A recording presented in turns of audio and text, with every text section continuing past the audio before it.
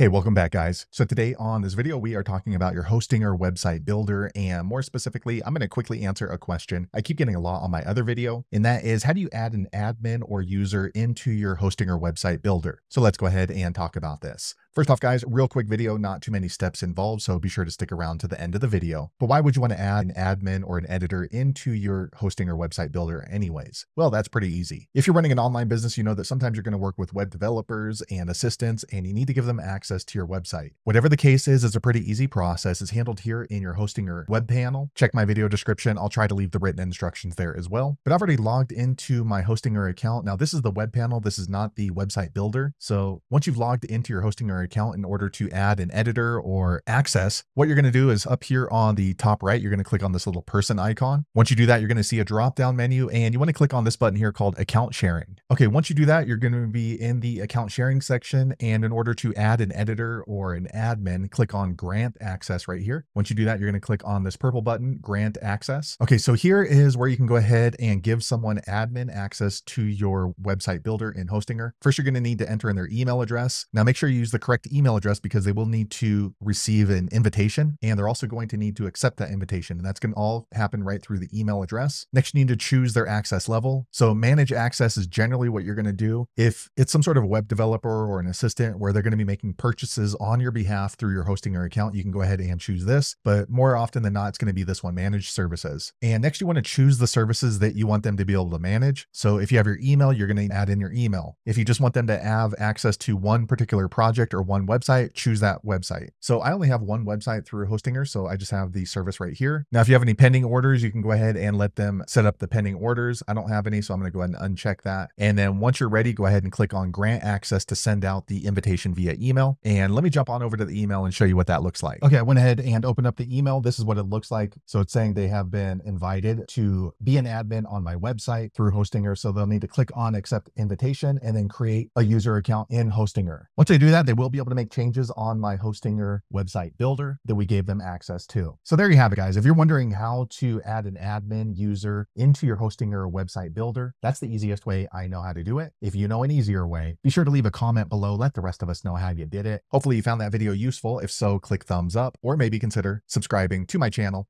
and I hope to see you on the next video. Thanks again for watching.